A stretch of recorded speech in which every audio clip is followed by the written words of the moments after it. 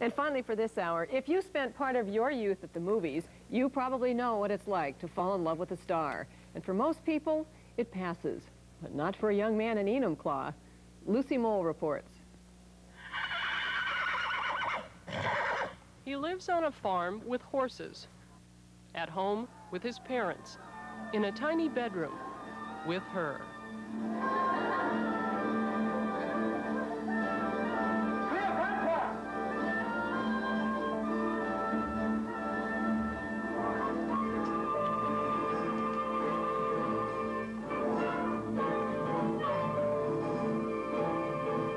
She has, they say, the most photographed face in the world. And since he was 14 years old, Peter Forgan has spent most of his life gazing at it.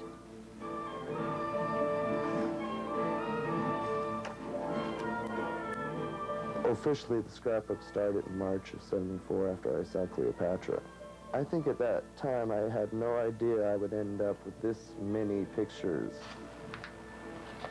At the last count, it's up to 4,872. No family album could compare, for Peter Forgan has it all. The baby pictures, the child star, the men, the marriages, the fat years.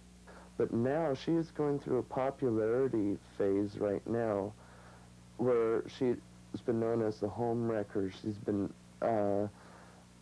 known as a Scarlet Woman. She's been known as a caring mother, as a fantastic film actress. And right now she's going through like a publicity phase where she's bigger than life.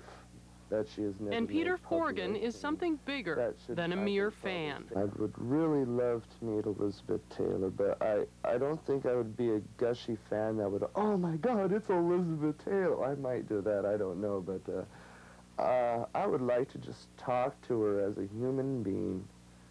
You know, just sit down one-on-one and talk to her. She is a gorgeous lady. I would just love on that point, you know, but I respect her enough where it's not so much, you know, gee, I want your body, you know, type idea either.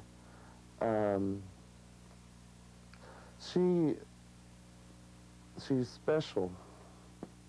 The relationship between star and stargazer is special too.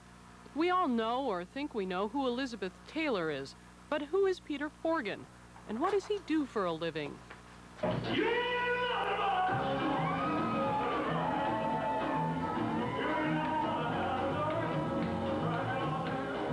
But that's another story.